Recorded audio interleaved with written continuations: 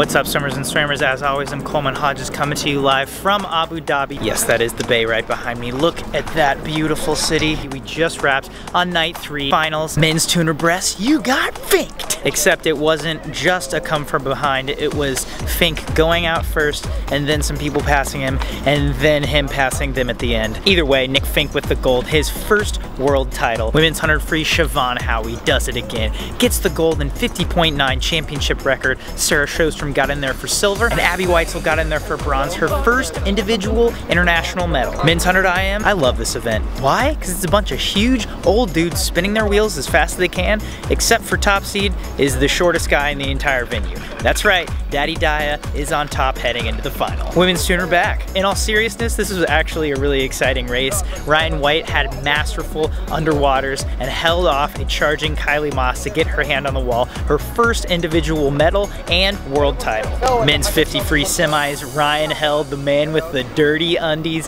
got his hand on the wall first at 20.8. He'll be the top seed heading into tomorrow's final. Airplane break. Game on. Women's 50 fly semis, Renomi Chromo Yo-Yo threw down a nasty 24.6, putting the world record on watch for tomorrow night's final. Men's 100 fly, Matteo Revolta got it done again, throwing down a 48.8 for the gold, but Chad Leclos did give him chase and got his hand on the wall for his second medal in 2 events. Women's 100 IM semis, I don't know. There will be a final tomorrow and 8 women will be in that final. Airplane break part 2.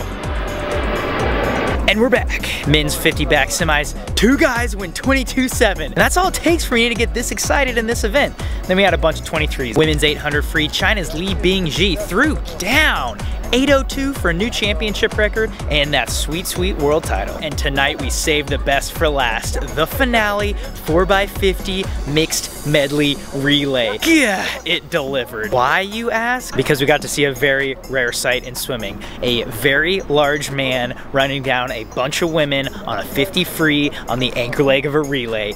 It was awesome. Tom DeBoer 20.2 passed like 5 different teams who all anchored with women. It was sweet. Netherlands got the gold and the championship record, and what a way to end day 3. Don't go anywhere though, because we're bringing you tons of media from Abu Dhabi, so stay tuned.